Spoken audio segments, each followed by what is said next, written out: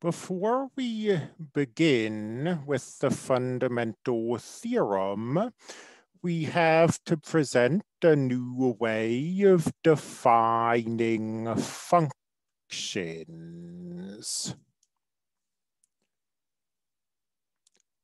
Let f of t be continuous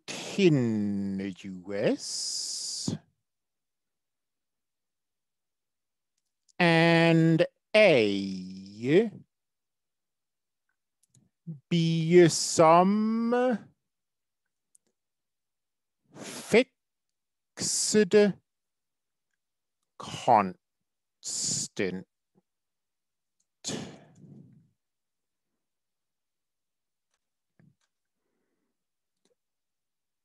Then f of x, capital F of x, equals the integral from a to x,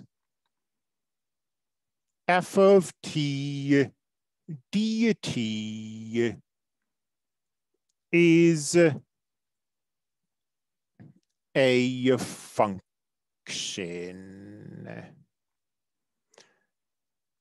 What does this function mean? How does it work? Well, let's look at an example. Say f of t equals t squared. And we can let a be 0.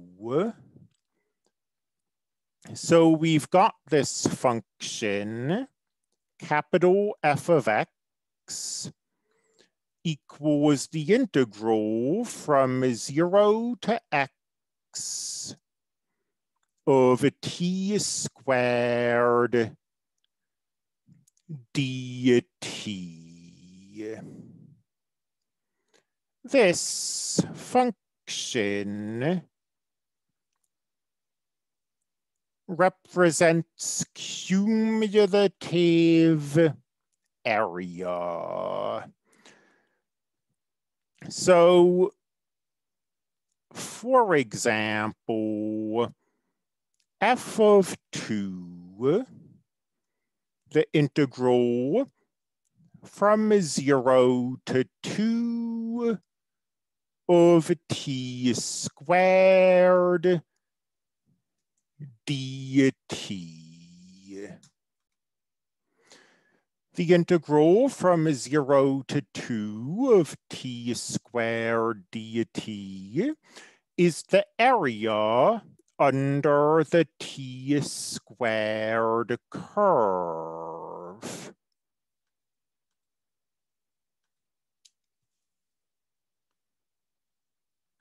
F of 3. The integral from 0 to 3 of t squared dt is also an area under a curve, but now you're going from 0 to 3 instead of 0 to 2. And in general,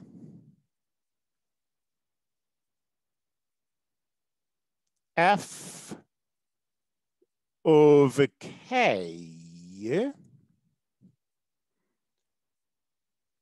is the area under the curve t squared on the interval from 0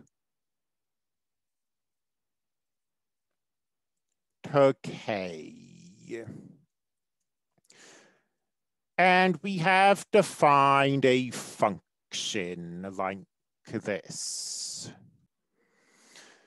This might seem like a pretty awkward way to define a function, and it's unfortunately true that we can't really give good applications of this,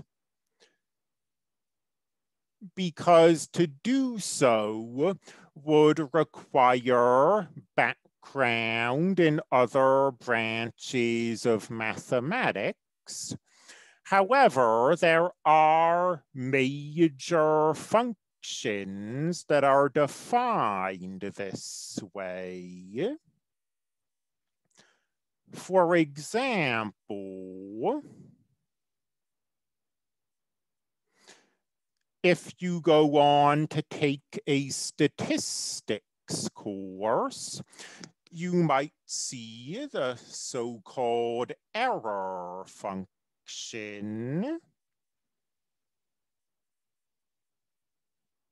And the error function is defined in this way.